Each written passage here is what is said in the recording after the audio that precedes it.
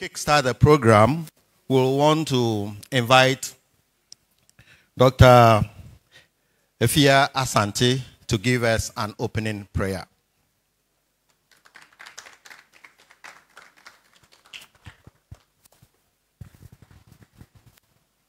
Thank you, Mr. MC. Thank you so much, Lord, for this opportunity. Thank you for the gift of life. Thank you for bringing us safely to this place. And we know that for those who are on their way, you also bring them, and we say thank you. Father, we commit the program into your hands, and we say take the stage. Lord, let your will be done. At the end of it all, we shall be careful to give you glory. We commit everybody going to speak into your hands, the MC, all those who are doing presentations, and Lord, your will be done. We thank you, Lord. In Jesus' name have we prayed with thanksgiving. Amen. Thank you very much, Dr. Asante. I knew you definitely put us in the spirit to be able to have a very successful meeting today. My name is Daniel Ekomensa. I'm the Executive Director for Health Keepers Network, and I'll be your MC for this morning section. Today we're running two-part program. And the first part will be launching this year's World Contraceptive Day, as well as the Family Planning Week. And in the second half, we'll be having our ICCCS meetings. And so for the first half of this meeting, we have selected to be the chairman for this section, no other person, one of our own, who has been a champion of the cause for which we all stand for family planning and supply chain in general. The chairperson for this program is going to be Deogratius Chimera. Dio is the country director for USAID's Global Health and Supply Chain Program and Procurement Supply Chain Management. Dio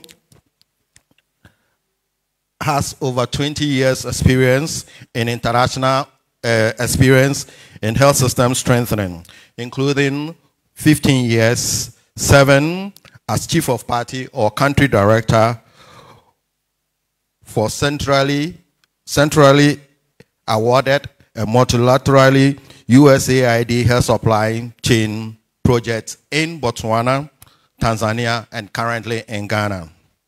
Indeed, Dio, in addition, has worked in health supply chain management in Uganda and played key role in the country's setup of the HIV logistics systems. He's done same in Nigeria. Ladies and gentlemen, by profession, Dio is a public health specialist and a pharmacist with unique passion for family planning and maternal newborn child health, and a known advocate for contraceptive security. Ladies and gentlemen, let's put our hands together for our chairman for this morning's World Contraceptive Day, Dio.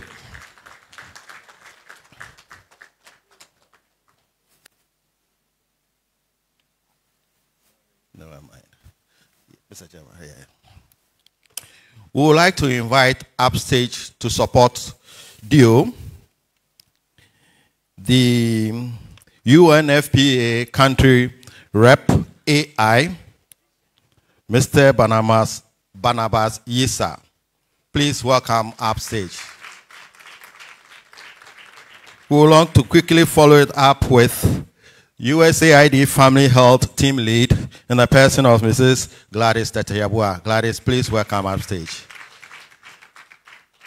We will also have our own Dr. Kofi Issa, Director, Family Health Division of Ghana Health Services.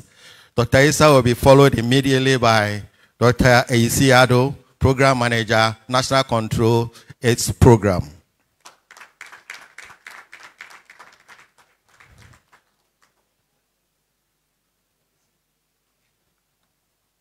Good. I think we are set now, and so I'll quickly pass the microphone to the chairman for his opening remarks.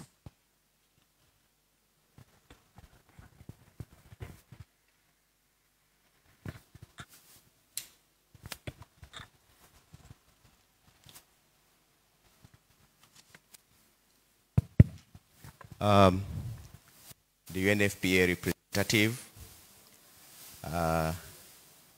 of USAID, the Director Family Health Division, Program Manager, National AIDS Control Program, all directors present here, dignitaries from different institutions, development partners, family planning key stakeholders, members of the media houses, ladies and gentlemen.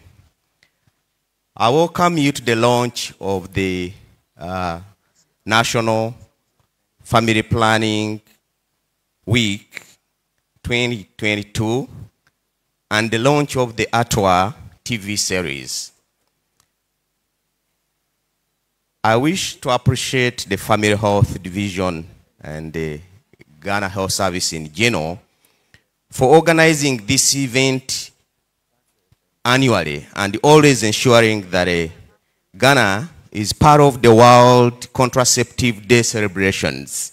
We have never missed these celebrations, and thanks to Family Health Division on behalf of the entire country for organizing events. I think they deserve an applause. Family planning is a key resource towards improving lives of not only women, but families. And it's also a major contributor to the demographic dividends. And today we'll be hearing statements that will assure us that investments that have been put into family planning are indeed yielding some dividends. So it is on this note that I feel greatly honored to be your chair of these sessions.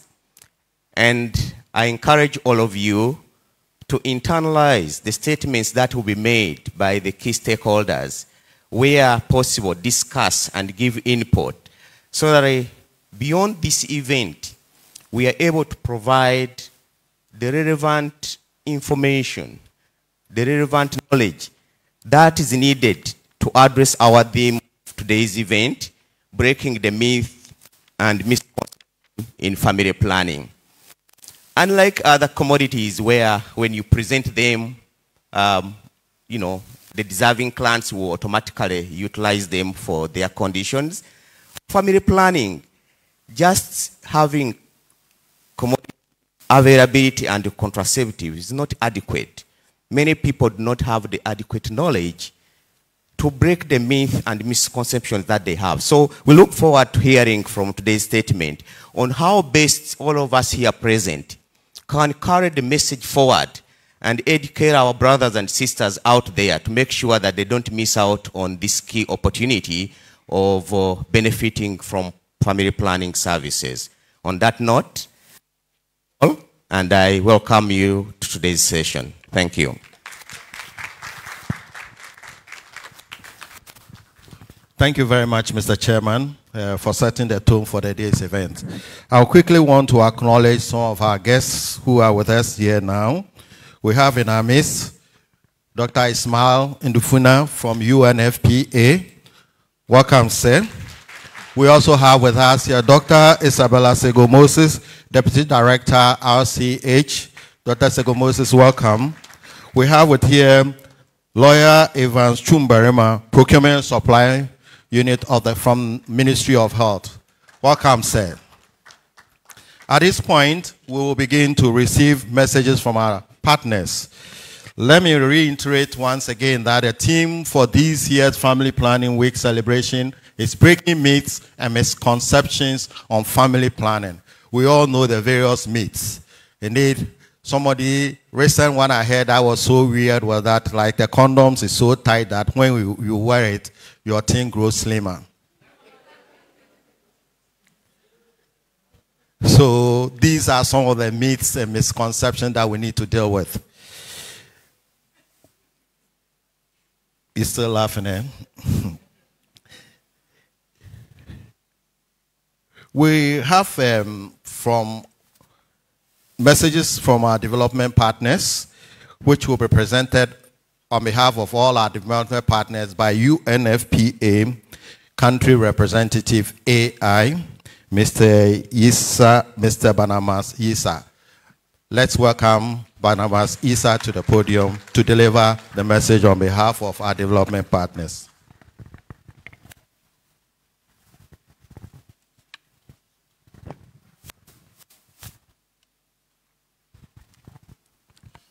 Mr. Chairman,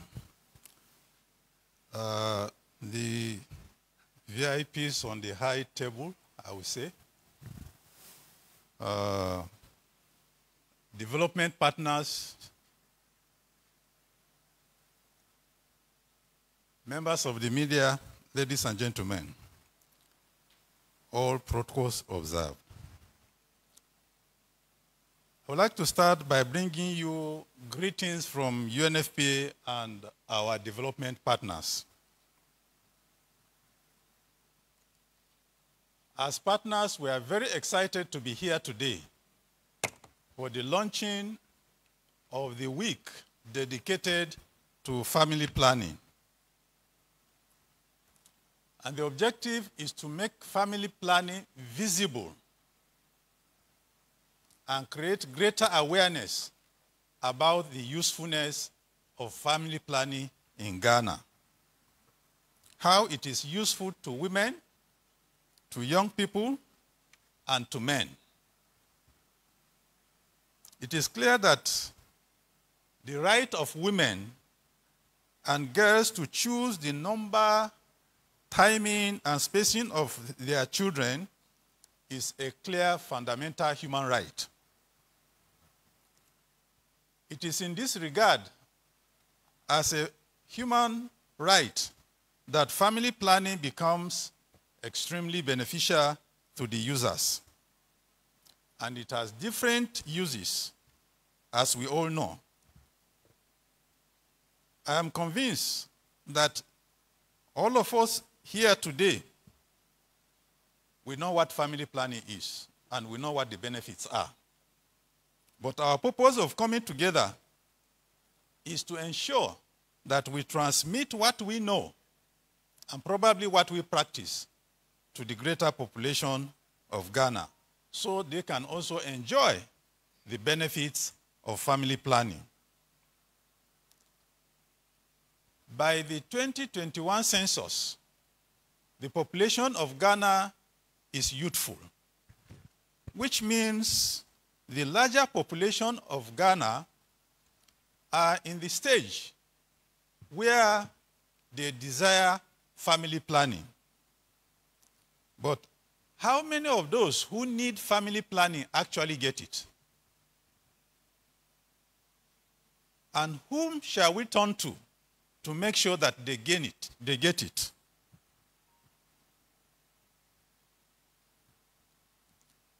It is very simple.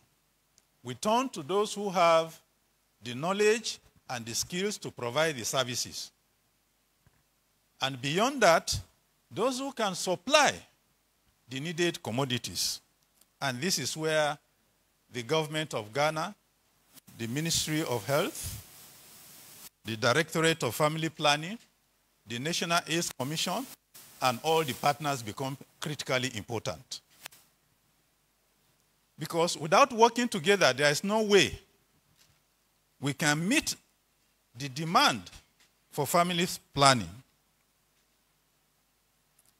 Of course, the theme for this year's Family Planning Week or Day is breaking myths and misconceptions on family planning. And there are several myths. One example was just given. But who creates these myths? Is it those who are demanding it or those who are supplying it? Or both? Of course, the answer to that question, I'm sure most of us know.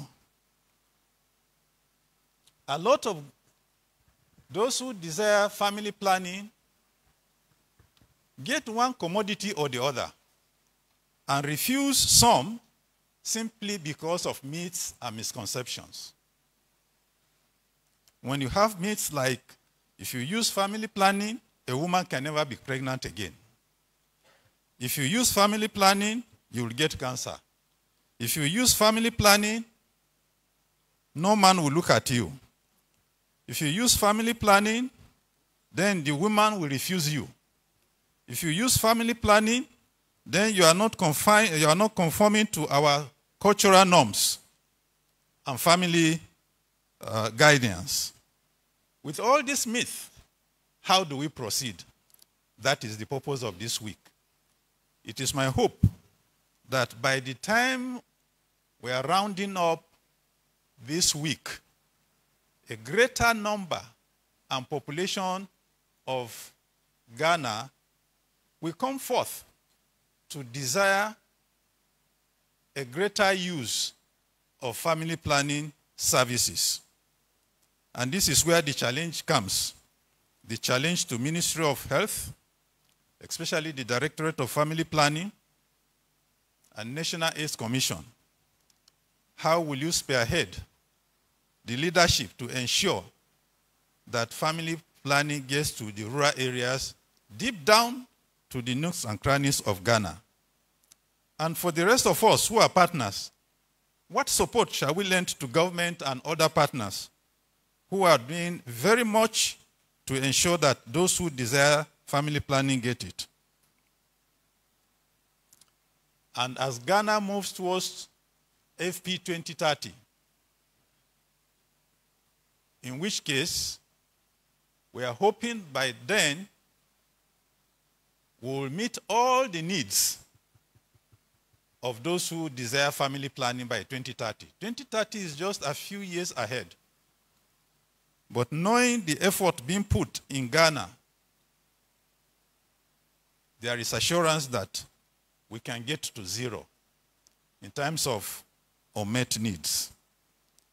Ladies and gentlemen, let me say finally that our collective effort is what will make us succeed. No individual, organization, or person can do it alone, not even the Ministry of Health. The Ministry of Health needs our support, and that is the support we should give. Thank you for listening, and I wish you all the best. Thank you very much, Mr. Issa. His question is, who creates the myth? Is it the demand side or the supply side? And that the Ministry of Health needs our help. All of us, we need their support to be able to be successful. We would like to call Dr. Joseph Edu, the Medical Director, Marie Stopes International Ghana, to deliver MSIG's address.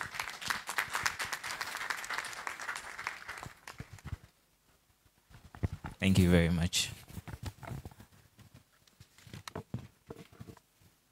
Mr. Chairman, SRH partners here present, ladies and gentlemen. Over the past 16 years, MSI in Ghana has been at the forefront with a firm belief that everyone from everywhere, from whatever background, should be able to choose whether and when to have children. By this, we've worked to provide SRH services to the people of Ghana and support government to achieve NMH and SRH indicator targets. And collectively, we've made significant progress. But as a country, the context has changed and certain crucial gaps still remain. We must critically appraise and address the contextual dynamics that at a glance seem unrelated to family planning, but critically affect access to services. So we at MSI are very excited about this year's theme, focusing on myths and misconceptions. We know that several socio-cultural issues across our communities continue to hinder women and girls' access to family planning services. As we will all recall, a recent report from a pilot study on the inclusion of family planning on the NHIS benefits package gave us essential insight that removing cost alone is not enough to advance access.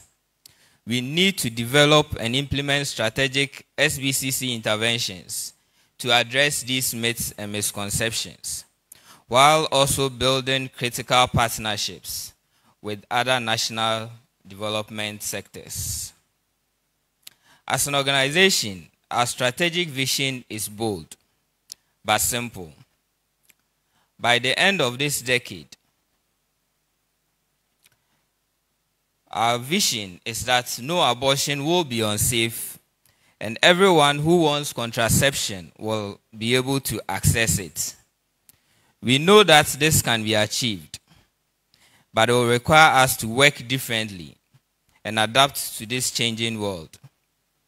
Our new strategy commits us to being a better partner, to confronting the challenges we face with courage and innovation, and to closing the gaps once and for all.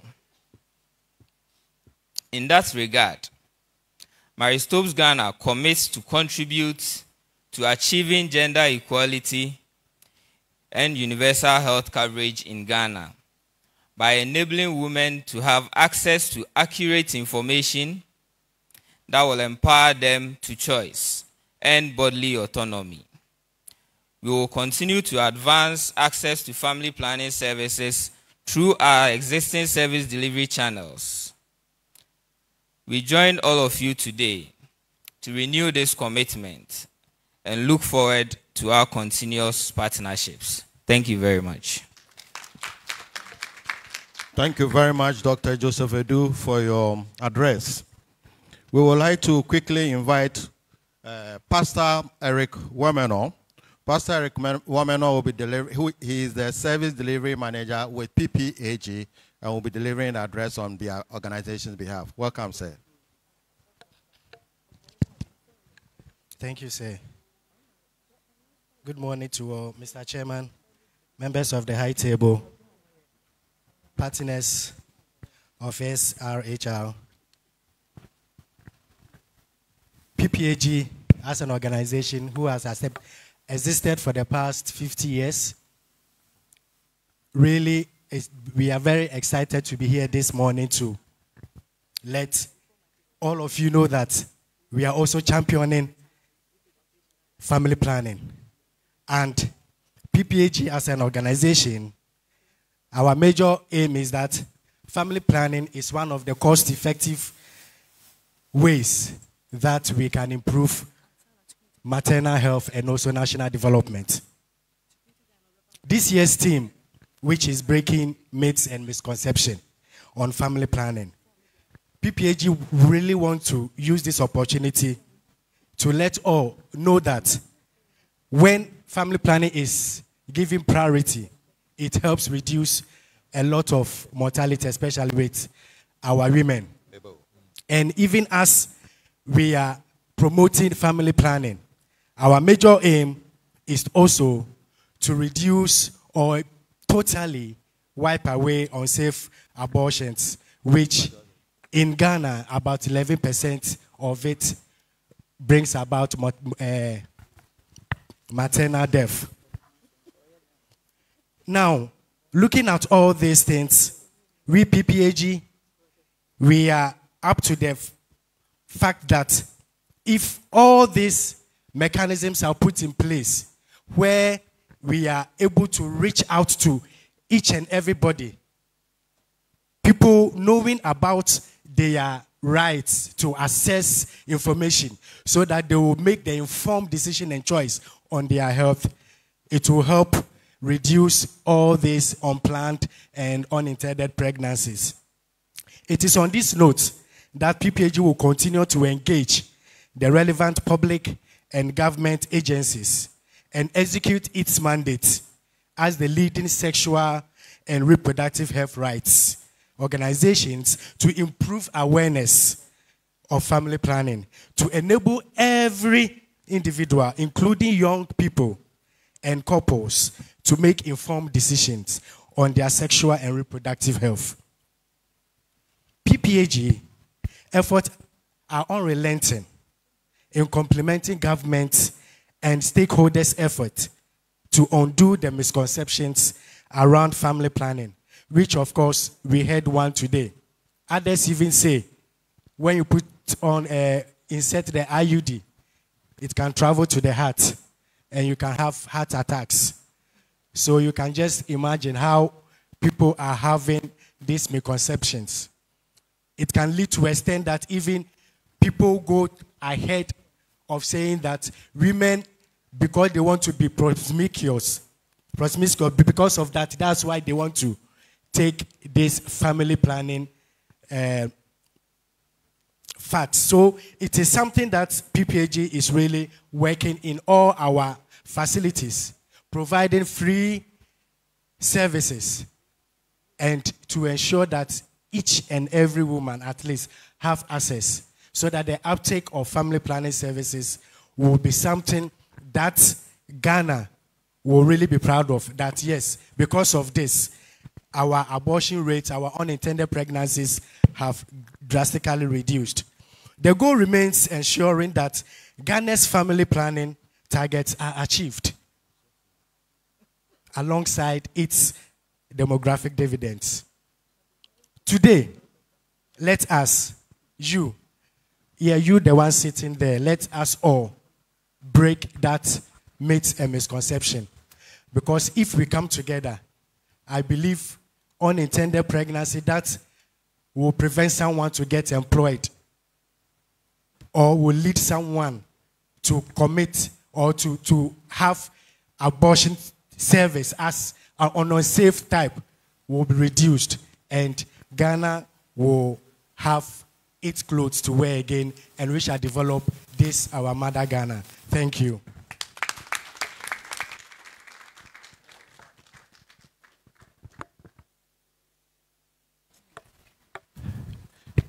Thank you very much, Pastor Wemeno, for your message.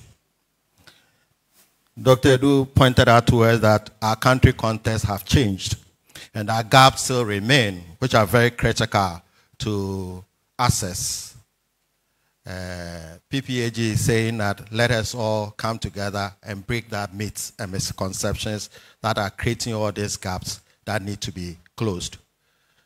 Apart from PPAG, UNFPA, and Maristopes, we do have some other partners who are also in the room. Unfortunately, they didn't get a chance to come to the podium. We'll bring them at the right time.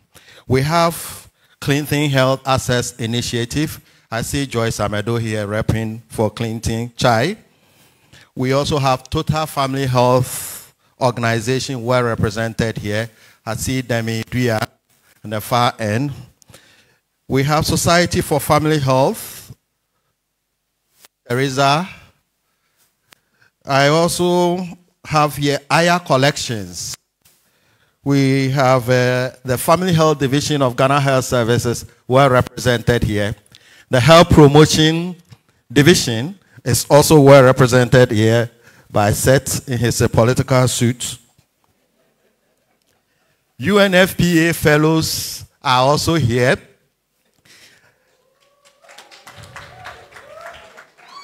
My organization, Health Keepers Network, is also well represented here. I see Priscilla and others here.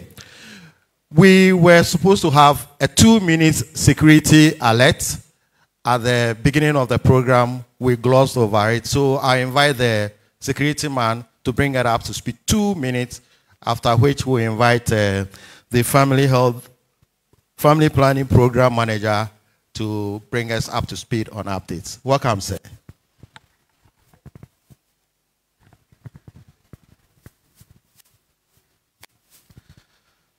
Good morning, ladies and gentlemen. Please, you are welcome to La Palm Royal Beach Hotel. Abdullah Salefu is my name, Security Department.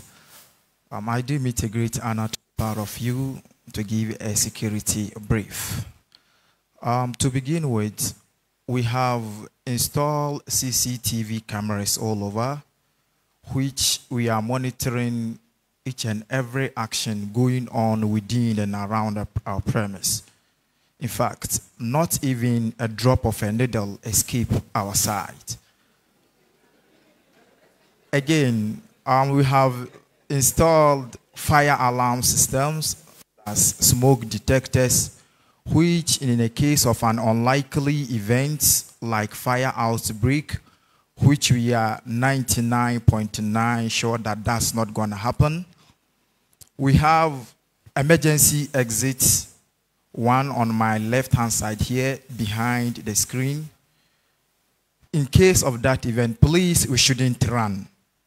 You exit the door, there is a staircase leading to the car park. That is our assembly point for head count.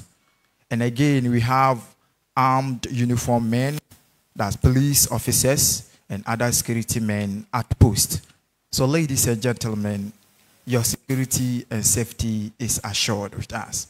Thank you very much. You are welcome once again. Thank you very much, Mr. Chief Security. We will now continue with the program. We will invite a rep from the Family Health Division, the program manager, to bring updates on family planning in Ghana. Now, I see Madame Claudette. Thank you, Mr. MC. Mr. Chairman,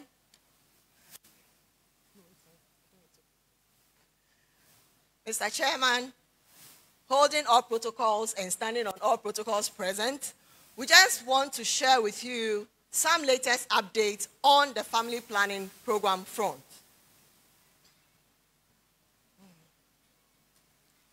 For our Family Planning 2030, following when the expiration of our FP 2020 happened, the stakeholder community on reproductive health came together to develop some 5 key recommendations which we could actually share with the Ministry of Health to be what our commitment for 2030 should be.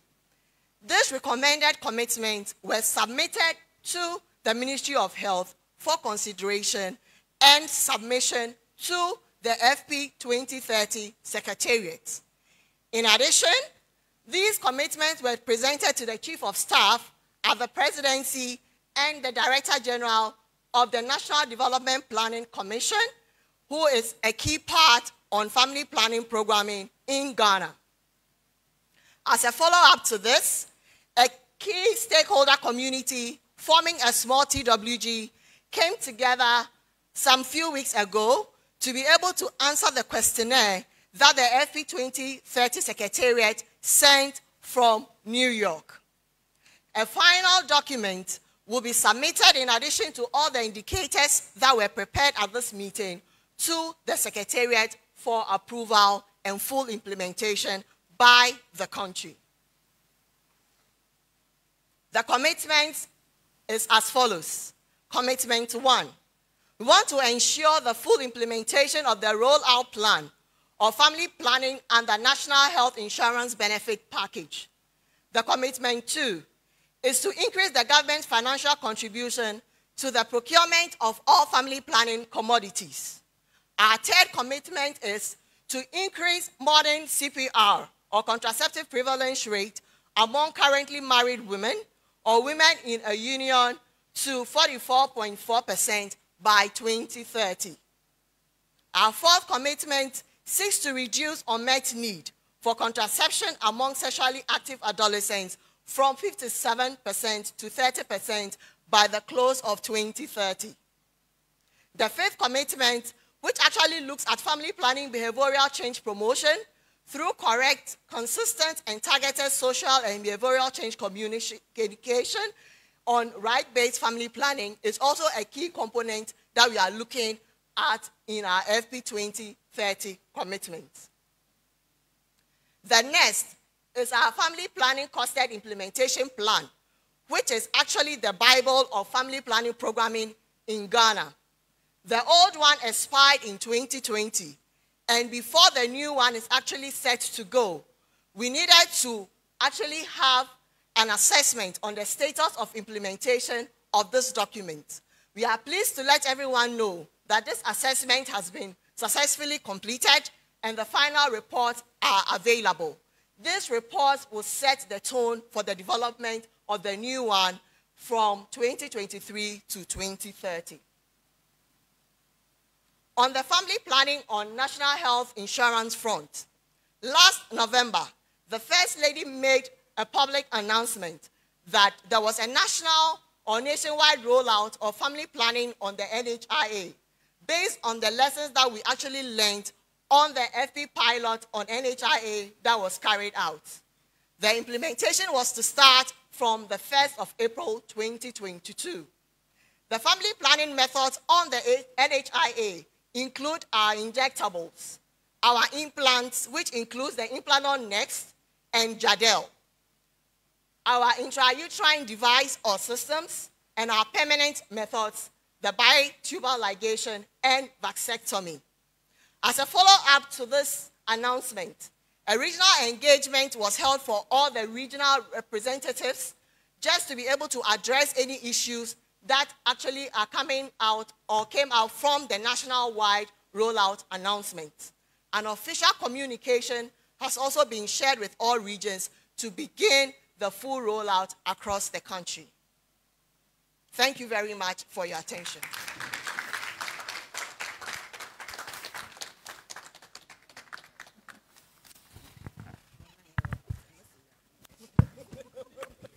That was smart. Before I could organize my thought, Claudette had finished. So I won't talk much. I would invite up here the Director, Family Health Division, Dr. Kofi Issa, to give us the keynote address. Dr. Issa.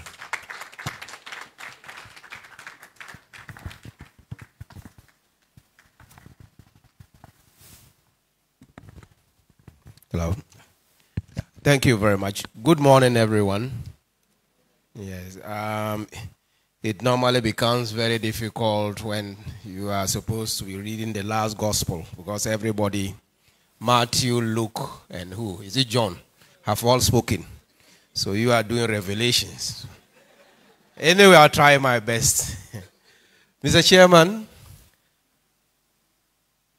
the UNFPA country rep, the Family Health Team Lead for USAID, Program Manager for National AIDS Control Program, my good friend Dr. Andy Funa, all the heads of our partners here present, our dear brothers and sisters from the media, Deputy Director RCH, ladies and gentlemen. Normally, I think in the past 1 month, if you ask Ghanaians what happened in 1961, they'll say, oh, Queen Elizabeth was here in 1961. But for us in this room, there's something more significant which happened in 1961. And that is because the Christian Council of Ghana opened an advisory center for married couples on family planning and responsible parenthood.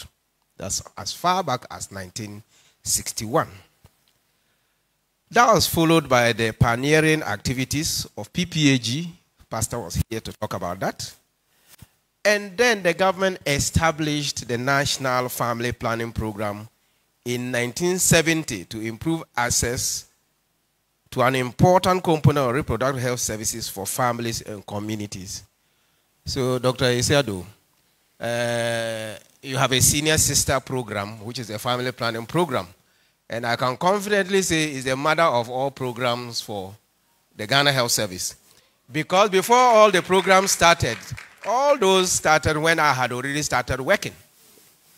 But then you can imagine when family planning started, 1970.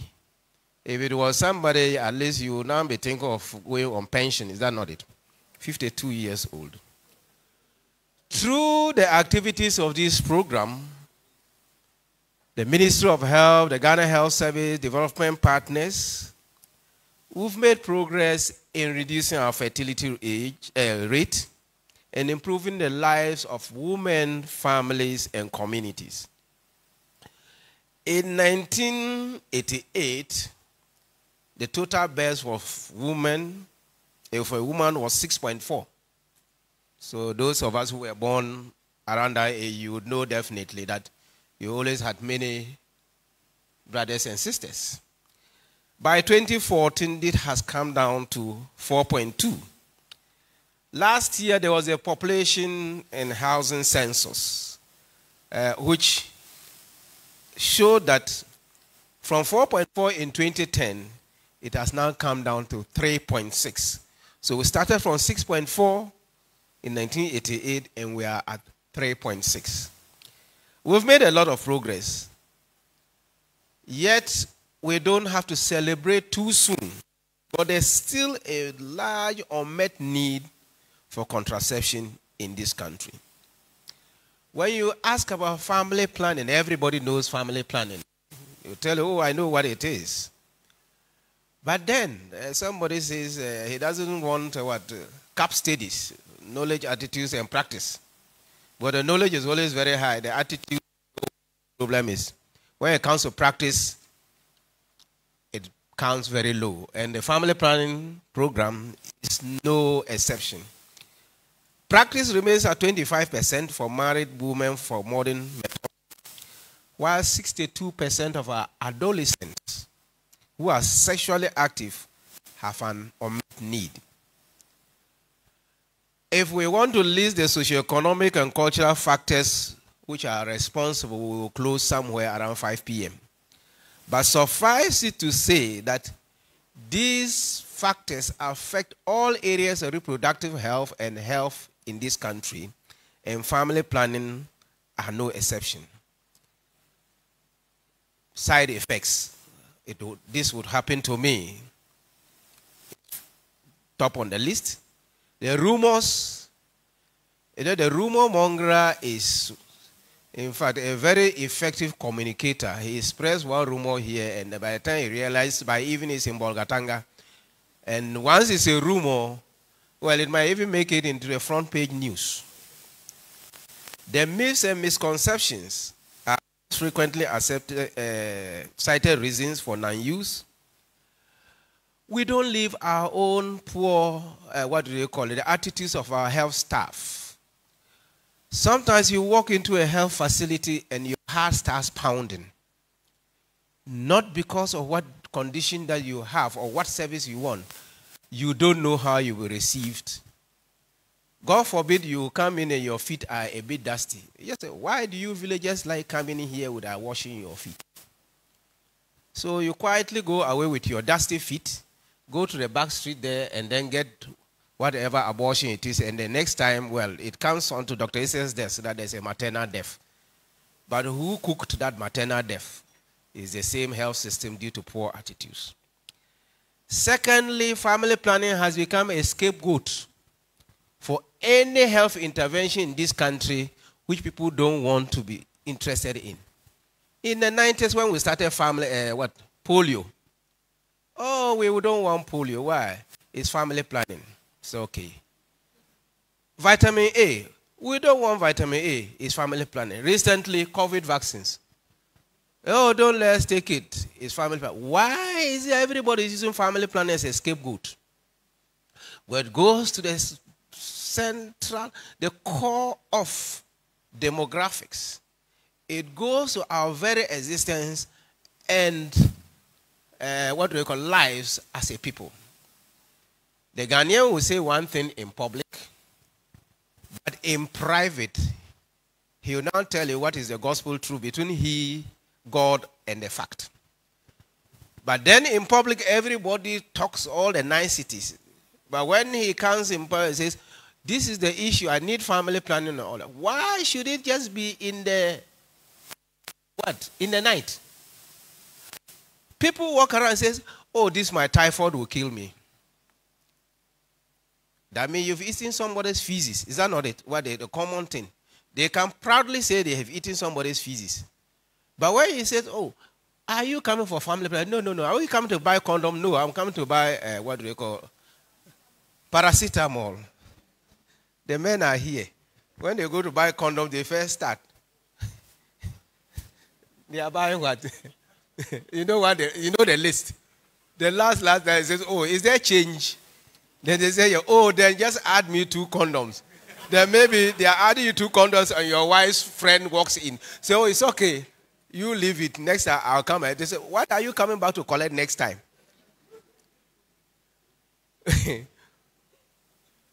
global stakeholders in reproductive health have celebrated this day and week since 2008 on the 26th of September as we are gathered here today. Our country was among the pioneers and celebrated the first ever World Contraception Day, and which has been extended to the Family Planning Week in September 2011 and has since then become an annual event. I think that all the partners here deserve themselves a very big clap for all this innovation that we have. This year, the celebration is being held under the theme, Breaking Myths and Misconceptions on Family Planning. As we commemorate this week, our main objective would be to public awareness, acceptance of family planning, dispelling the myths and misconceptions, and to advocate increased commitment to family planning as an essential component of national health and socio-economic development. We are really at a very difficult period. If you ask the health economists, my good friends, they will never tell you anything straight. One African president said he doesn't need a health economist who has two hands. Because when you say, do I use the money that I have to buy family planning commodities, or I use it to buy COVID vaccines? You say, Mr. President, on one hand you can do this, and on the other hand you can do that. But if he has one hand, he will give you one answer, because there's no other hand. There's no other hand for him to simply say. And that is the difficulty we face. Last week in Benin, each African country was, we have emergencies. But you see, that's why they are called emergencies. But even in emergencies, there are family planning issues. How do you keep these balanced? How do you make sure that the gains that we have made since 1988 are sustained? That is why we as partners are here. And as we do this launch, a media engagement, let me come down to our brothers and sisters in the media. For me talking here, I will talk technicalities. Once the media man puts it in the language that our brothers and sisters understand, it catches fire. I might talk for 1,000 years, but just on a TV or radio talk program, sense it, and the next time you find that everybody down to the last village. So that is what we recognize the media as very important partners. As stakeholders, we engage each other, and then the provision of free services at selected locations. The health talks are in there, and then for those who definitely would want that, yes, to be able to increase publicity, you have to add entertainment, the floats and other community mobilization and awareness creating activities will be there. As stakeholders, these messages have to be delivered in a client-friendly manner. Don't deliver them in my most popular, public health nurses. Public health nurse, you forgive me. This one was somebody I first met as a first public health nurse. When she comes for health talks, they say we should come and tell you that this is good. So you see, she's removed herself from the message. So the woman has a Robert nurse. This they say, in fact, nobody ever says that. It means you yourself, you don't believe in the message. So as we are delivering our messages, they should be client-friendly. We should insert ourselves into those messages. You don't deliver them in some way, and then they go back with more doubts. And for communities to forge stronger partnerships with service providers, so that when when they are coming in, they come and simply say, yes, we are looking for so-and-so service provider. They don't come and simply say, is the tall nurse there? It says, no, she's not there. Good, then we will stay. If she's there, we wouldn't stay. That shouldn't be it. When they come in, they meet everybody as a service provider, and they are ready to actually receive the services. And this is to address the factors contributing to a large unmet need for contraception. This year's celebration also incorporates the reproductive health needs of our adolescents through the launch of a unique TV series. Since I have been growing, every generation tells the next generation that they are not correct, in quotes. Yet when I go back to the 60s and watch what people were doing in the 60s, you wonder whether we have gone or we have come. So these days, the children as well, they don't sleep in the night. But then, there was no internet those days. But there was natural internet. A whistle alone could call somebody from the room. Yeah, you don't need to text. You don't need to tweet. Just a whistle, some way of whistling. And those of us who were small boys were also what? The communicator. Go and call your sister to come and then all that. So things haven't changed very much. It's just the methodology which has changed. So in addressing the increasing rate of teenage pregnancies and low reproductive health service, including family planning uptake by young people, today we are happy to share that in collaboration with Marie Stopes and with funding from Global Affairs Ghana, there is a national campaign rolled out of adolescent reproductive health named ATWA. ATWA, as literally understood in the Akan language and translated in English, is should it happen to you. ATWA, ETUA, ETUA. Everybody should say what? Is what? ETUA. Okay. So media men, they say it's ETUA.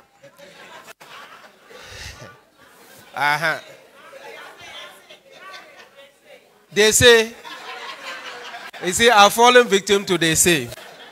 So ETUA, which literally is should it happen to you, it seeks to educate our young people on their reproductive health, highlighting the risks and unhealthy decisions that can affect their education and aspirations.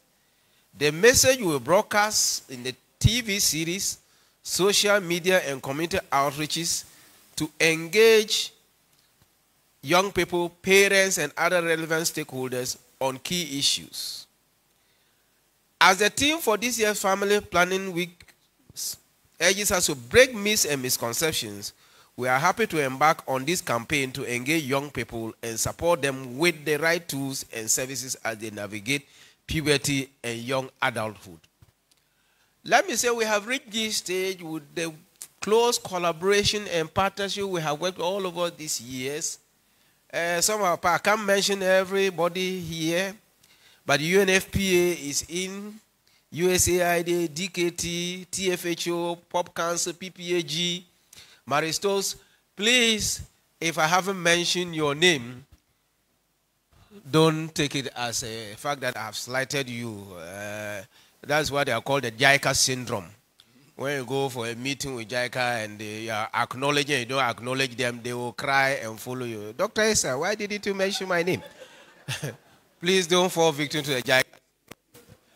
Everybody is acknowledged, and I think that the contributions of every partner is greatly appreciated. So we are going to be working with communities to join us in this campaign, using each episode in this series to hold meaningful discussions with young people in our homes, school, churches, and peer groups, and the mosques, so that collectively we can empower the youth and reduce the high unmet need for contraception amongst our youth. We have to make this commemoration the turning point in improving access to family planning services as part of our larger reproductive, maternal, newborn, child, adolescent health and nutrition strategic plan, which is from now to 2025, and the path towards universal health coverage. Let me, at this juncture, and with your permission from Mr. Chairman and all the dignitaries high table and all of us present, take the honor to declare the 2022 Family Planning Week celebration under the theme, Breaking Myths and Misconceptions on Family Planning, and the ETOA TV series duly launched. Thank you very much. God bless us all. For Dr. Kofi Issa for a brilliant delivery. Thank you very much, Director. And ETOA. So we will look at snippets of the TV series. And so please tune in, give your attention here. It's youth focused, and we will be glad if you carry the message with you.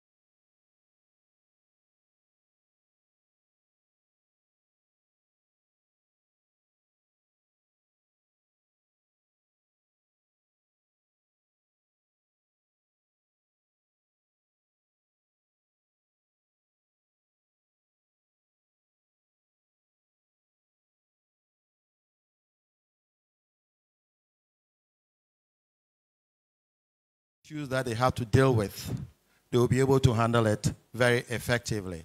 I think way back, we used to have Things We Do for Love. It was a similar thing. And I think the characters in it today all evolved to become big stars. Jackie Appiah, Majid, what do you call them, Ajete and all, Sam Ajete and many more, Pusha and all the rest. We have all that also there, which will be very helpful. But these, and it made a big impact. So we look forward to similar thing for the current generation. As Dr. Issa said, it's the methodology that have changed, but the ways and means are about the same. So we hope to make impact with that. So please, you take your seat here or you revert back to your podium if you don't mind. So we're continuing with the rest of our program. And as some of you may be aware, the Family Planning Week, we started celebrating in Ghana way back 2010. And so each year we observe it. The launching activity itself and the various program activities that we implemented has evolved over the years. We used to do a quick launch like this, and that was it. And then we added an on-site service provision. And later on, we took it to the communities to do the launch, moved around the various parts of the country with the official launch and services. Now we have come to the point where we think is an optimal one, where we do the launch, and after that, various partners implement activities across the country over a week period. And so we are able to make much more impact than we used to do. We have various partners who have various activities that they will be doing. But to help them as they go into the various communities to be able to address the issues, the myths and misconceptions very well, we will want to take your views. What are some of the myths? What are some of the misconceptions that you have heard or you know? We have the media here you've heard, and the service providers are here. The demand side is also here. So together, we'll pass the microphone around. Please feel free, share some of your the myths and misconceptions you know with us, and we'll take it on board as we go to the various communities to deliver our activities. Once we do so, UNFPA will take the first lead in presenting to us the activities. They will be followed by Marie Stopes. Then TFHO will come to present to us Society for Family Health, PPAG, and I'll call the rest thereafter. So, Seth, if you pass the microphone around, anybody will share any myth or misconception with us. Should we bring in with the media? Anybody?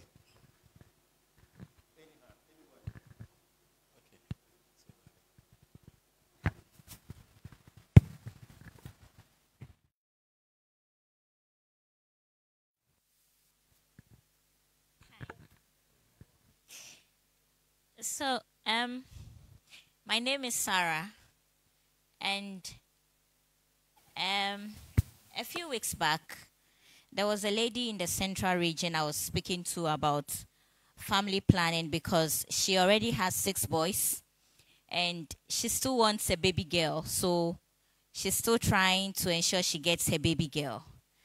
Then she said, I don't know if you all understand the local parlance, but she said, "Na family planning, yes me ya, me fube bloaty."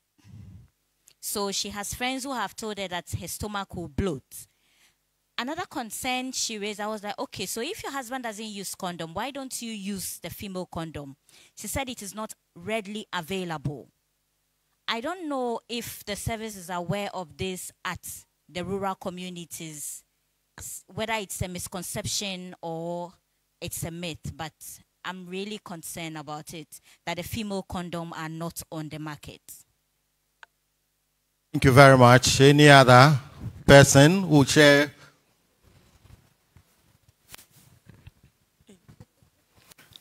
We want myths and misconceptions. Okay. Please stay focused on that. Please, one of the misconceptions I've heard is when you go to Marie Stopes, you die. Please say. When you go to Marie Stopes, you die.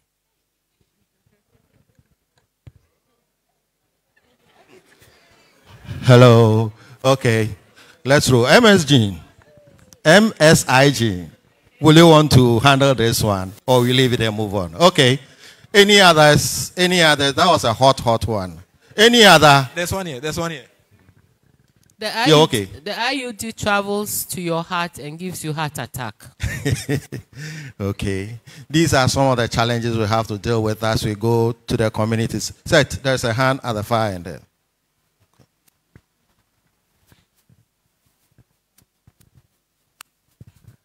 When men attempt using family methods, family planning methods, it can lead to erectional dysfunction.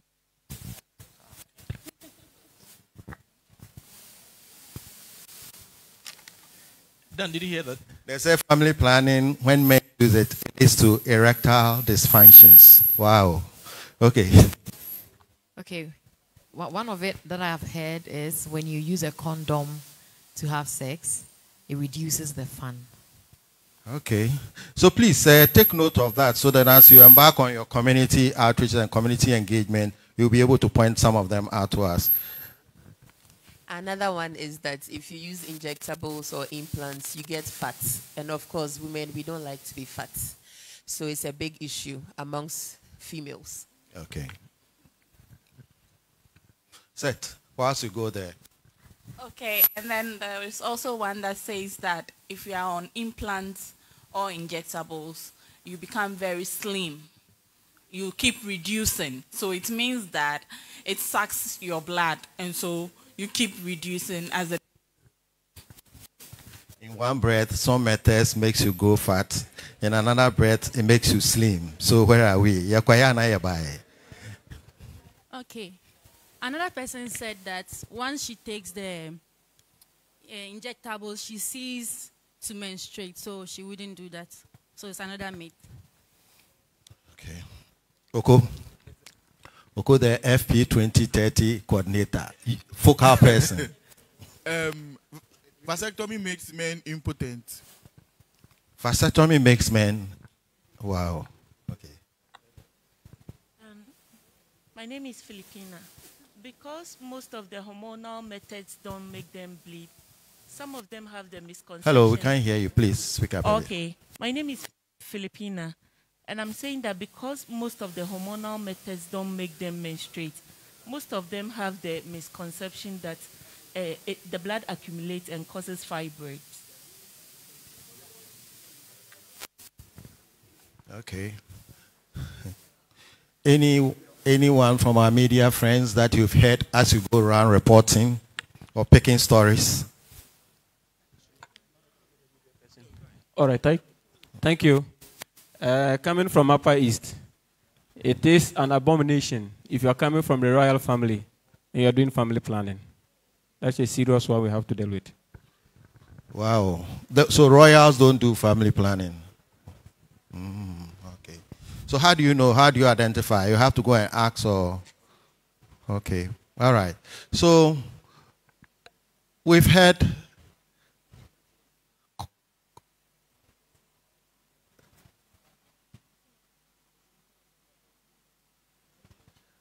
All right. It's been whispered to me that there's female condoms. We have some in stock, so there's no problem with female condoms. Madam, tap the appropriate quarters and you'll get some for your place. Thank you. Okay. In fact, the quantity available will cover us for almost 1.5 years, so we have enough to go. All right. So, ladies and gentlemen, you heard from just this small gathering. You have a cross-section of some of the issues that we have to deal with. And so as you get to the communities to implement the FP Week activities, please take note some of these things and be able to break the barriers that are preventing the occurrences of this. Okay, Dr. Isiado will want to add on. Thank you very much. I cannot come to this meeting with my senior brother and not say something. Let me address one myth. HIV and STI is related. It's within the context of sexual reproductive health and family planning. There's a myth that the family planning increases HIV transmission.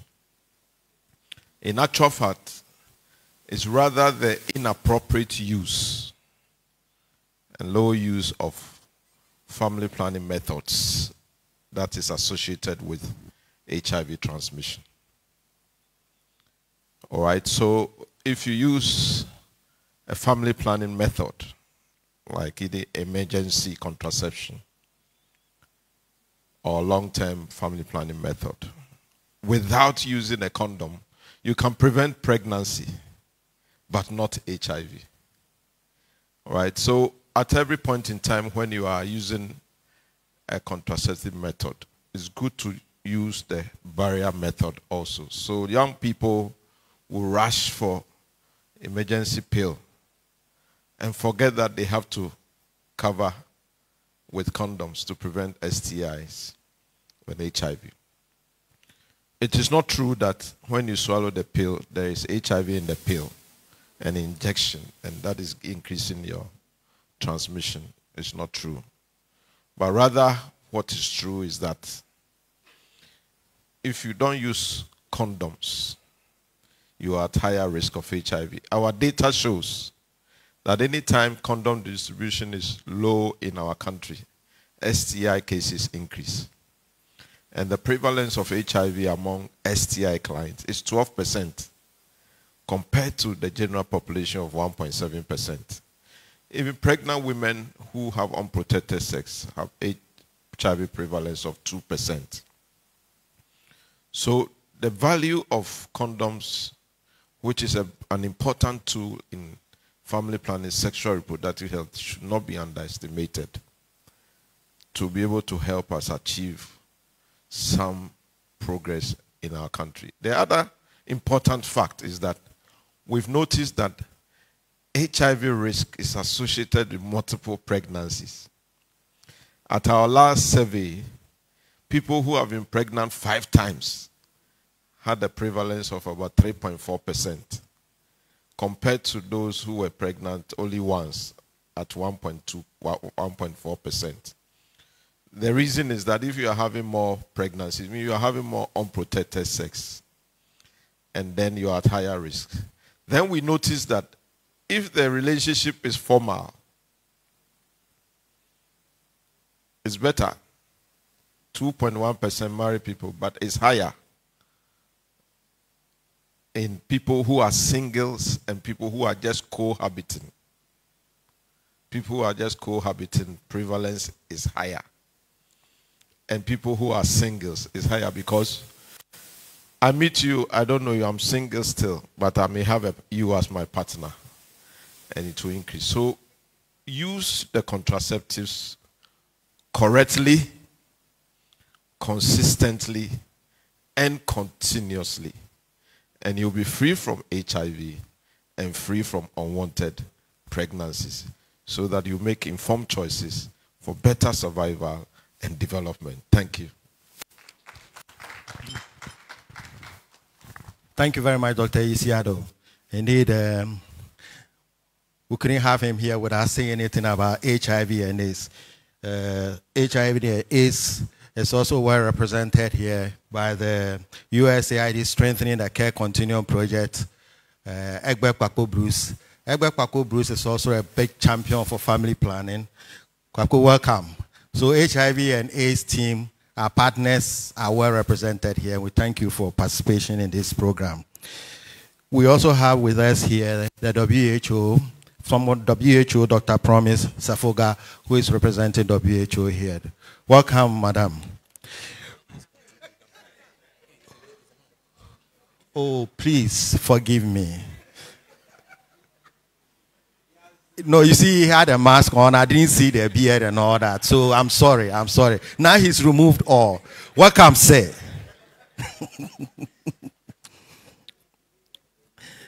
We will now go through the activities that have been lined up for the rest of the week before we take our closing chairman's remarks. UNFPA, would you please come forward and share with us activities that you have planned for the week? So we have the slides rolling. Okay. Thank you. Okay. As the MC said, this is just to bring you up to speed with UNFPA's planned activities for the Family Planning Week. And of course, we are doing this with our cherished partners. So the activities include street activism, which is happening on the 26th of September. So this is a health walk to raise awareness on family planning dispel myths and misconceptions, and to engage with the residents of Tamale Metropolis. Our second activity is the launch of the World Contraceptive Day and FP 2030 conference, which is also happening in Tamale on the 28th of September. So this will bring together partners and key stakeholders to launch the FP week and also to deliberate on issues on family planning. We also have an exciting event which is called the Family Planning Week Youth Summit, which is happening on the 30th of September. So this is an exciting campus festival which is bringing together young people from tertiary institutions and senior high schools. So as part of this FP Youth Summit, we have the big debate, which is a debating activity on key family planning issues among tertiary students. We also have the Smooth Chat, which is really a relaxed conversation where we have panelists in the persons of resource persons to discuss issues on family planning, sexual reproductive health issues, and to give that space for young people to ask questions concerning family planning. As part of that, we also have quizzes where we have students from tertiary institutions and secondary schools participating in quizzes on family planning. And next is the radio and TV discussions, which is already ongoing. And so as and when we have dates and then the slots on TV, we would share with partners. We also have a show called What Do You Know Quiz Show, which is, I'm sure you already know about this What Do You Know show that happens on GTV. It is a quiz show, so we are planning to have one on the 2nd of October, and we are inviting all of you to tune in on the 2nd of October at 2 p.m. to watch this quiz show. We are supporting Ghana Health Service to hold 2 community outreaches, one in La community and one in Gomwa. The date is not decided yet, but when we do, we'll communicate that as well. Thank you very much. Thank you very much. Sorry. Okay, the microphone was messing up, so UNFPA, thank you very much. So we invite Marie Stopes. Thank you. So as part of the FP Week celebration throughout our 4 operational sectors, the central sector, which is the old BA and Ashanti region, we would have van announcements. I would have free services across all our operational regions. There will be community announcements, radio talk in the southwestern sector, which is old western and central region. Our youth advisory board would also be leading the social media engagement with some live discussions and video pop shops.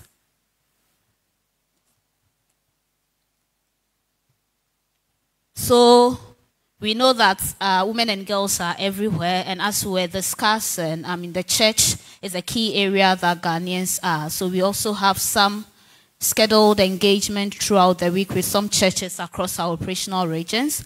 We've also selected corporate agencies like prison officers for this week, so we engage them. We are also engaging tertiary schools throughout the week across central sector, Ashanti and Brongahafo region.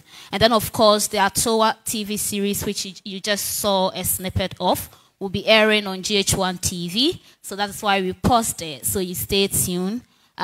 Each episode targets a specific SRHR issue, and once you watch it, like Doctor said, you use the episode to have a discussion with young people around discussing contraception, assessing services, even talking to parents, pastors, the role of each stakeholder. And so we hope that we can all actively use this to engage young people throughout the week. If you want access to the whole series, you can also see us so that you can use it for your community engagements. Thank you. Thank you very much, AC. Today is her birthday. Let's give it to her as she goes. Happy birthday, AC. Happy birthday, AC. May you live long, in good health and prosperity. Thank you very much, Marie Stopes. Total Family Health Organization.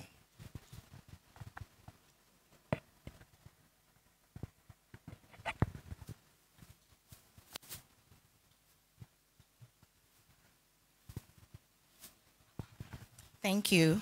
Good morning, everyone. So for TFHO, Total Family Health Organization, we are starting Family Planning Week with a collaboration with UNFPA. As in their presentation, they shared that they are having a conference, FP 2030 conference in Tamale, and family planning advisor will be speaking at that conference, and we'll talk about how we can leverage on social marketing and distribution of FP commodities, of course, in northern Ghana. We'll also have street advocacy, again in collaboration with UNFPA. We'll have a float and so forth across main thoroughfares in Tamale. Then with radio engagement, we have booked morning slots on ZA FM, Radio Tamale, Pad FM, Wale FM, and Tiza FM, where we'll be sharing key family planning messages. In the mornings, people can then also call in to have their questions answered. Then for our community outreach bit, we are hosting FP clinics, and these are free group or individual counseling sessions that we'll be having with people.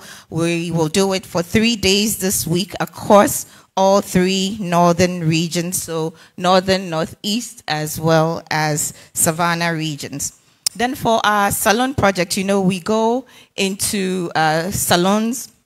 We work with the salon owners and some apprentices, recruit them as FP champions. So we are having an appreciation lunch to mark the special week with 131 FP champions. So these we've captured specifically in Damango, Bole, Bumpugu, and Wale. Then also for our campus reproductive health talks. So we go into university campuses or tertiary institutions, work with the SRCs, and then we meet with the students. For this week on September 30th, we hope to have 600 students gathered from several tertiary institutions in the northern regions, and we'll have a special panel of resource persons, an OB-GYN, a youth advocacy person, as well as a family planning champion, and they will have their questions related to ASRH answered. We'll also provide refreshments and so forth, so it's an enjoyable activity for these young persons. And then lastly, with our social media engagement, of course, we'll be blasting the hashtag and the theme for this year, breaking myths and misconceptions in family planning across all the social media platforms. So thank you very much. Thank you very much, Demi, and thank you very much, TFHO, for sharing your activities with us. Society for Family Health. Society for Family Health. PPAG, please get ready. As soon as Society for Family Health finishes, then you take over. Good morning, everyone. At Society for Family Health, in solidarity with all the organizations championing family planning use, we also have some programs outlined for this special week. We have our Twitter spaces dubbed Let's Talk Pleasure, which is to raise awareness on sexual health and then proper use of family planning. And also we have our data posts, which is already in motion on our social media platforms. We have a radio interview and TV interview, which is also to debunk the myths and misconceptions on family planning. It will take place in Accra, Takoradi, and then Kumasi. And then we also have our community activation at Nima, Medina. We also have La and Jamestown. With the Nima and Medina, we are doing that in collaboration with the Muslim Family Council Services. And then it will also be based on debunking the myths and misconceptions on family planning use. We also have our campus activation, which is also focused on group discussions and then talking about the debunking the myths and misconceptions of family planning use. We have our radio skits, which is also in motion on family planning to be aired on radios in Accra, Takoradi, and then Kumasi, in collaboration with Global Media Alliance. We have our social media storm, which I already said is in motion, and then finally we have a taxi and trotro station activation to educate the youth on the myths and misconceptions of family planning. Thank you. Thank you, sir. PPAG.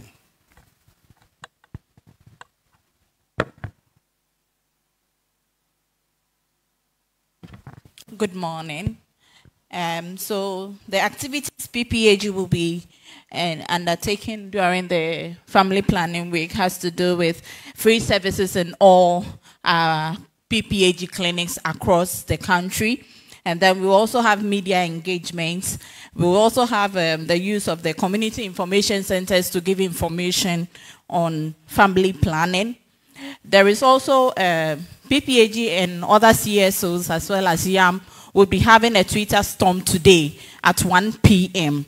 And then we also have an online 30-minute call to the Yenkasa Contact Center where correct information on SRHR on contraceptive will be done. So if if someone calls into the contact center today, 26th and 27th September, and is able to ask or give right information on sexual and reproductive health as well as contraceptives, then the person will win an airtime. So that is one of the activities that will be happening today.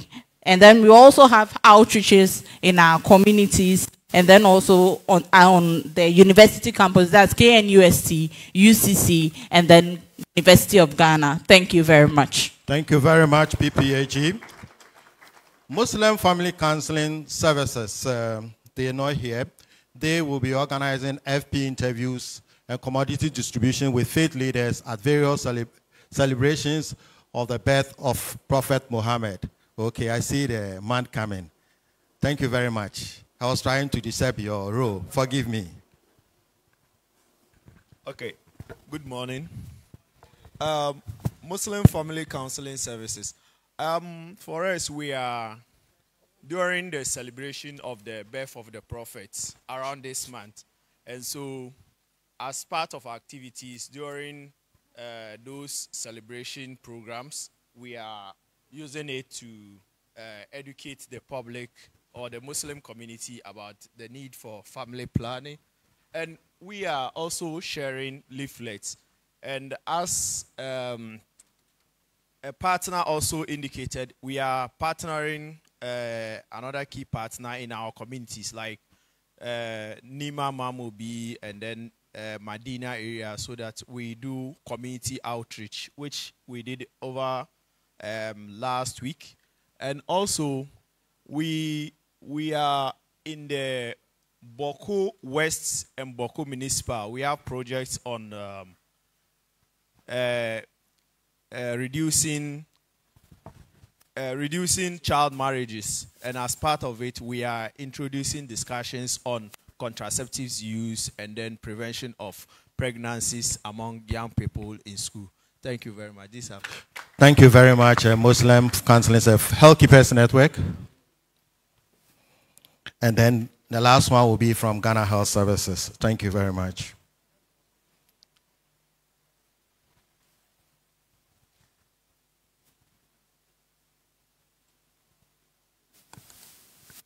Good morning. So from Health Keepers Network, Health Keepers Network in partnership with Total Family Health Organization and Ghana Health Service is organizing a community outreach services on family planning at Tunaili in the Atolon district in the northern part of Ghana. God willing, tomorrow. Thank you. Thank you very much, Priscilla. And then from Ghana Health Services. Okay, so good morning, ladies and gentlemen. So from the Ghana Health Service, as you're aware, we are mandated to carry out these activities. So this morning we are having the launch of the 2022 Family Planning Week celebrations and also the Atua series. And this is being done with partners. And we would also be commemorating the the FP Week at the regional and district levels, even going down to the community levels. So our officers at the various levels will be engaged in activities in relation to Family Planning Week celebration. There will be a number of radio and TV discussions, and we are grateful to have our media friends here. We know that following this engagement, we'll use their platforms to debunk the myths and misconceptions on family planning. Also use social media to reach out to the populace and have a number of engagements on social media, on the Ghana Health Service pages, the Adolescent Health pages, and all the pages that we have, including the Good Life page on the social media handles. There'll be a number of outreach services where we have our providers go out to the communities, engage community members, provide them with education on family planning, provide services, and then also free service delivery at some selected facilities. And because of the role of the Ghana Health Service, we'll be supporting all the other partners in their activities. And these are some of the activities that we'll be carrying out in the course of the week and beyond. Thank you very much. Thank you very much, Seth, and thank you for presenting on behalf of Ghana Health Services. All too soon, we get into the tail end of the first part. That is the launch of the National Family Planning Week 2022 and a tour TV series under the theme, Breaking Myths and Misconceptions on Family Planning. I will, at this point, invite our chairman, Mr. Dio Kimera, to give us his closing remarks.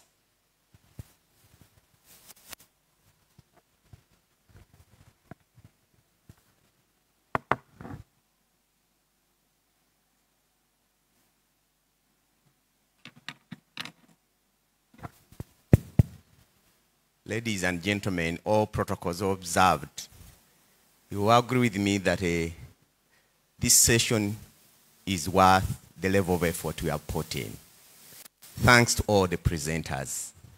Thank you very much for presenting such engaging key messages, and thanks to the Family Health Division for coordinating us to be here. The high table and all other participants, we've heard today from keynote speakers that presented informative statements on how we can sustain family health gains. And I'll try to summarize some of the key messages that were highlighted. Collaboration and partnership towards making family planning services available and accessible was cutting across all the presentations. So please sustain the collaboration as reflected in the week-long activities that have been highlighted, and strengthen the partnerships to continue accessibility to family planning services. It was also clear that this is not just a launch, but more of a fruitful event of creating awareness among ourselves. You know, sometimes when we talk about family planning services, we think about the communities out there, but it came out clear that some of the messages delivered today also benefit us who are here. So use this launch to create awareness and make FP services more visible within us and in the entire community. It was also highlighted in a number of statements that family planning is a fundamental human right. So nobody should be shy to fight for your right. I'll quote from the UNFPA representative who advised us to aim greater number to desire FP services and greater use. That's an important message. Let's aim at greater number and greater use. We might have achieved some results, but we should not be satisfied that we have done enough. Let's keep aiming at greater number and greater use. There was also uniformity in highlighting the importance of making sure that we let our communities know that they can have choice as to when and where to have children. So that message should also be disseminated widely so that people know that they have choice. But how would they know? Education was highlighted that we should use the opportunity we have in our respective organizations by virtue of the fact that we access a lot of educational material and knowledge through these conferences to make sure that we educate our colleagues and our communities to make informed choices. It was also highlighted that we should address contextual issues that affect access. There are some contexts whereby access is limited. We should address them. The director advised us that there are still unmet needs, and therefore we should work towards closing the gap and making sure that everyone who wants contraceptives receives them. Thanks to Director FHD for highlighting that message. Throughout the presentation, it was also highlighted that we should facilitate access to accurate information. Indeed, during the discussion, this came out clearly that there is a lot of misconceptions and myths. And therefore, in this gathering today, we should resolve to acquire more knowledge, access more information, and make that information accessible, and make sure that the information is accurate. I think that is also a key message that will go a long way towards addressing the myth and misconceptions about FP. Today, we've also heard about the Ghana FP 2030 commitments. And indeed, commitments were not only presented, but also progress made. So I think we thank Family Health Division. You deserve applause for the progress that has been made so far. For years, we have seen commitments towards FP services, but making progress has been a challenge. So the special focus this year to outline the steps that have been taken and tangible initiatives like inclusion in NHIS are quite appreciated. The presentation by the Family Health Division also highlighted that Ghana has had impactful trend towards fertility rate reduction. So we should not fail to celebrate our success. There has been impactful trend towards fertility rate reductions, and the numbers were presented. But as we look at those successes, should be a motivation for us to address the unmet needs, especially the socio-economic factors that affect FPUs, and addressing the myth and misconceptions. It's difficult these days to attend any workshop or conference, and we don't talk about COVID. So today I was waiting that will be the first one who will not talk about COVID. But somehow, somewhere, it came in. While one of the presenters was highlighting the emergencies and impact on family planning services. And the key message was that even during emergencies, we should not lose focus on sustaining family planning services. So among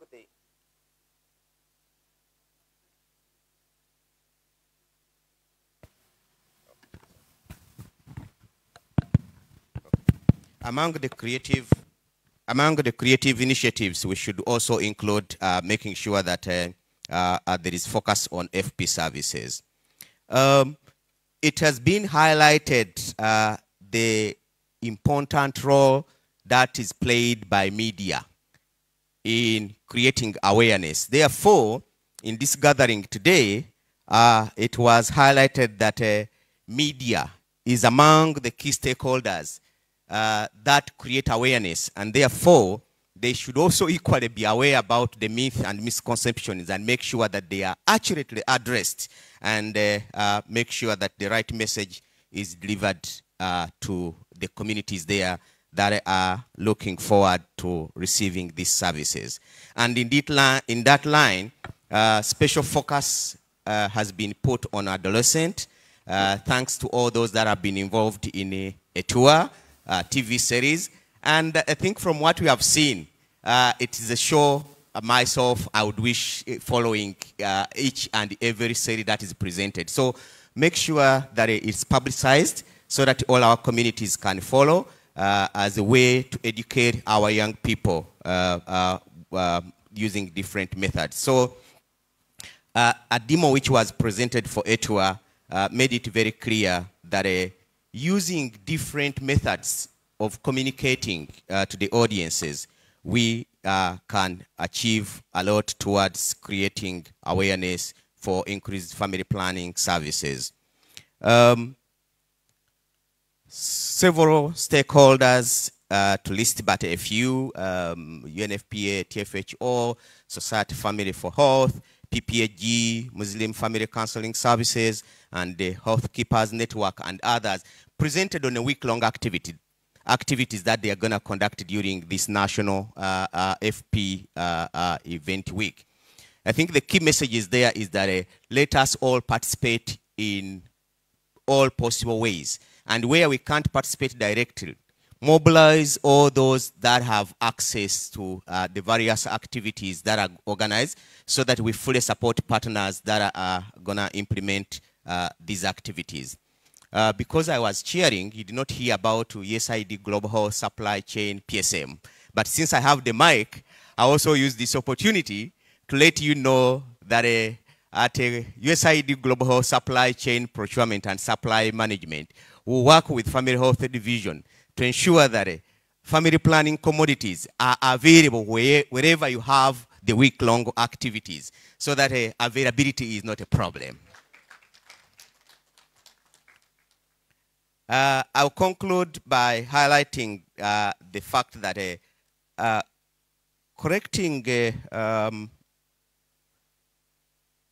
myths and misconceptions of family planning services does not require you to wait for a formal event where you are invited and with prepared speech and after detailed research, but use every opportunity to make sure that the myths are broken. Indeed, the program manager for National AIDS Control Program did exactly that when he realized that even among the myths which were coming up, there were those which did not clarify how actually HIV can be prevented by appropriate use of family planning methods.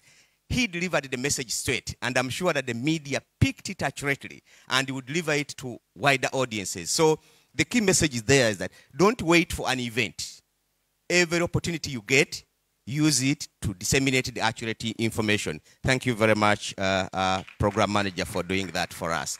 Therefore, I think we all promise that I will disseminate the message to ensure that there is no unprotected sex, because we have seen how unprotected sex can promote HIV, especially among single. I was mentioning single couples, but they are not single couples. Is there such a statement? So, among unmarried, unmarried interactions. So please deliver the message accurately and ensure that FP services is seen as a method for preventing HIV and not the other way around. With those few remarks, I thank you all for the trust in me to chair these sessions, and I hope the key messages highlighted will go a long way in ensuring that we have accurate information that will be disseminated to a wider audience. I thank you.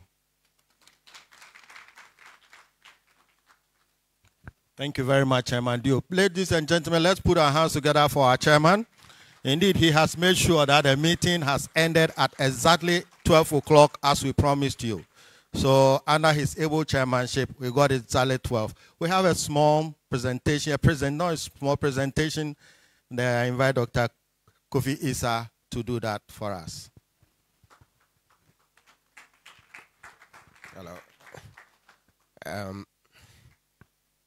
MC, the presentation is not small. Let me call Dr. Sego Moses. Dr. Nifuna, Dio, please join me here for very good reason. Sister Gladys, and then Dr. Isiado, please.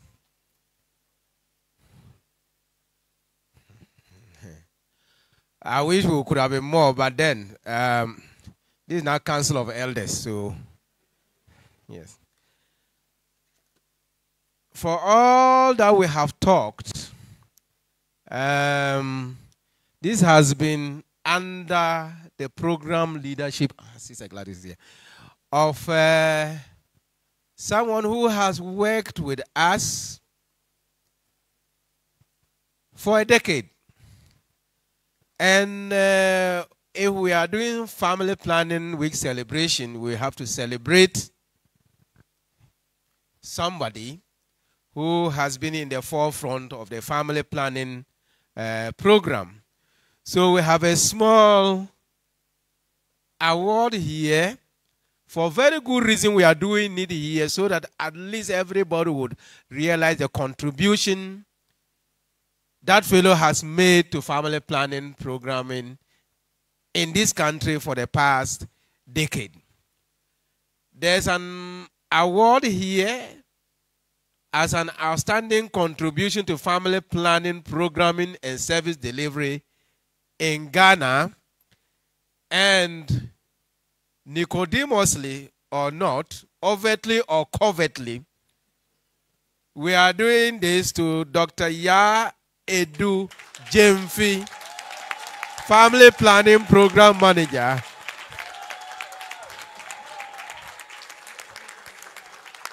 So, Dr. Segomosis, you will present it to her.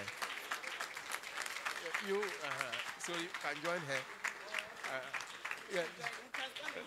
You can go in front here so that come this way. No problem. No. Yes. No, because I was calling it.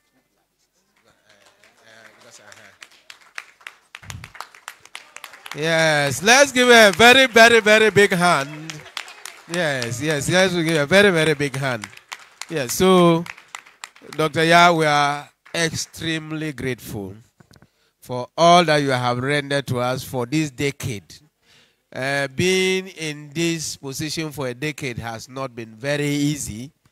We read all these achievements. That's why the challenges which are still there. But sometimes some of us are just opportunities. We just take some of the credit, but the credit goes to you.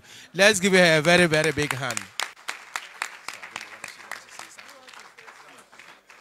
Yes, so...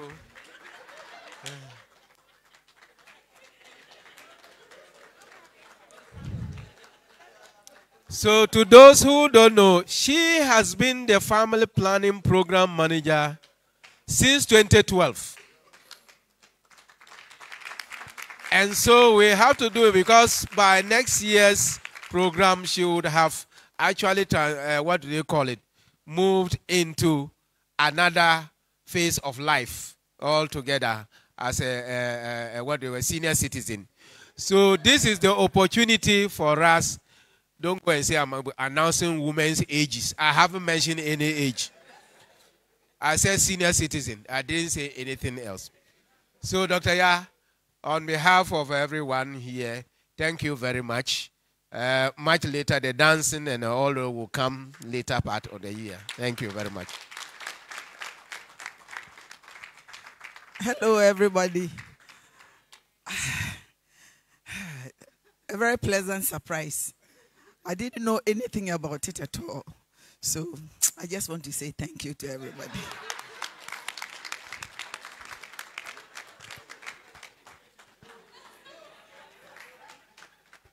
Let's put our hands together in appreciation for all that Dr.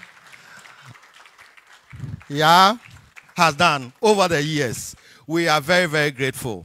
Indeed, now all is set. We'll bring the curtain down. Lunch will be at the Ghanaian African Village.